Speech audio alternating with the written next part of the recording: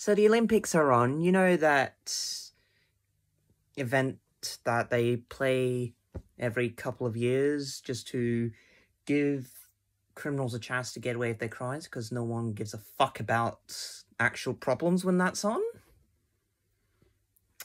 It's already been a shit show. More than usual, really. Like, just within the games itself, like, you have Imane Khelif, I'm probably not pronouncing that right, win for her country, Algeria, against Italian boxer Angela Carini. I don't think I'm pronouncing that right either.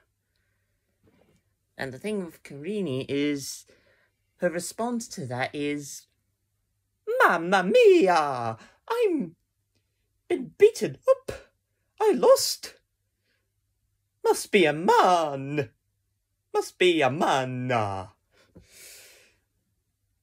And that's enough to get you considered a champ to some people, because it's inspirational, really, to know that you don't have to win through skill. You can win and be viewed as a champ just by being a fucking whiny sook. I mean, it worked for Donald Trump in 2016, and white people have been doing it for decades now. There are no actual trans women in these Olympics, presumably because of the new regulations that state that in order to join the Olympics, you have to rape a 12-year-old girl. Which, understandably, a lot of us don't want to do.